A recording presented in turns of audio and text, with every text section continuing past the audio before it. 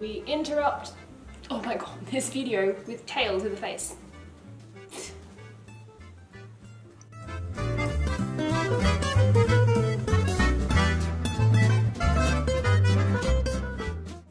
Hi everybody, I'm Miss MonMon. Welcome back to my channel.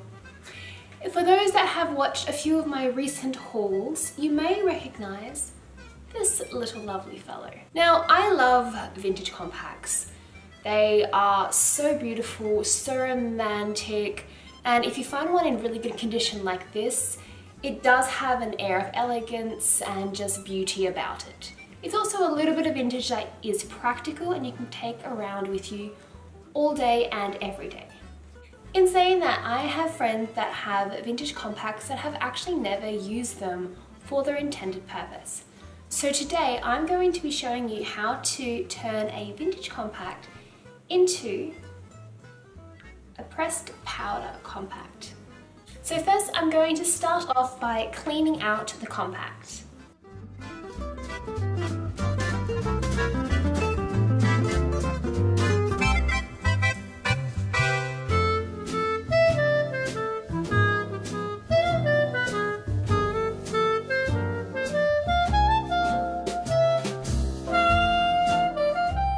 So now that she's clean, I am going to give her a thorough cleaning with some 100% alcohol and some tissues. You can also use cotton swabs, cotton wipes, or anything really just to get in there and disinfect her properly.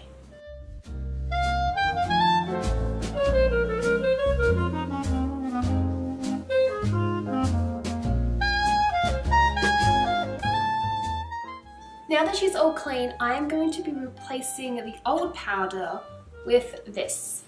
This is a Japanese brand which I cannot actually pronounce, and it is the Yugari Supin powder. It is a really beautiful, lightweight, translucent powder with a rose scent, which I love. And I thought because this smells like roses and this has roses, this would be the perfect fit.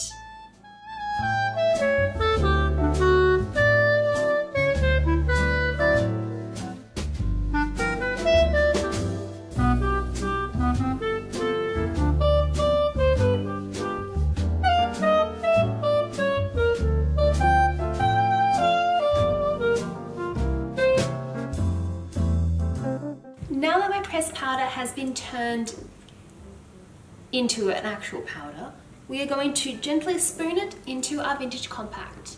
But as we go, we are going to spritz it with a little bit of the alcohol.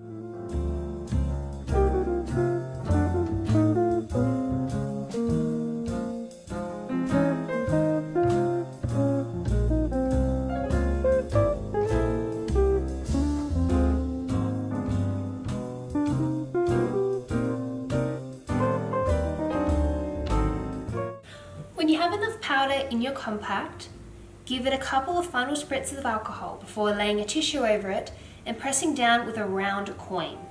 Now, I recommend disinfecting the coin with the alcohol before you do so, and you just sort of keep going until you're satisfied with it.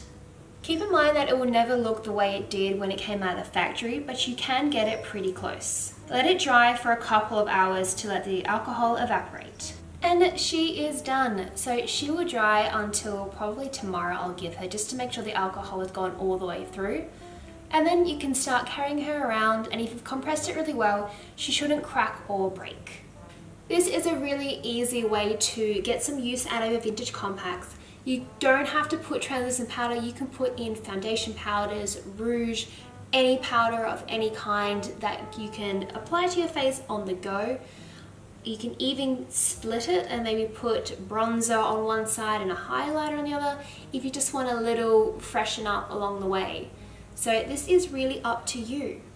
Now, originally ladies would have had a metal compact and they would have taken the pan out and given it to a makeup counter lady who then would have custom made the face powder.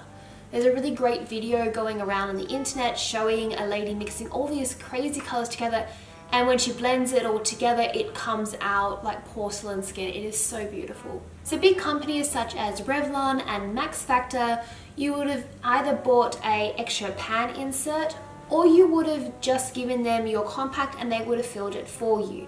A lot of places have special machines to compress the powder, and that way you use less packaging, less waste, and it's a lot better for the environment. It's a little bit sad that we've moved all to plastic packaging, but I still try to buy metal packaging when I can. And that is everything that I have for you today. I am so glad you could come along with me on this new DIY adventure. It was a lot of fun, and I hope you put this DIY to the test yourself. Please let me know how you go. Tag me in any of your images. I'd love to see your vintage compacts. I am a sucker for them. Even though I don't have a lot, the ones I do have I treasure deeply. If you'd like to, feel free to subscribe or follow me on any of my socials. I'd love to have you along for the journey.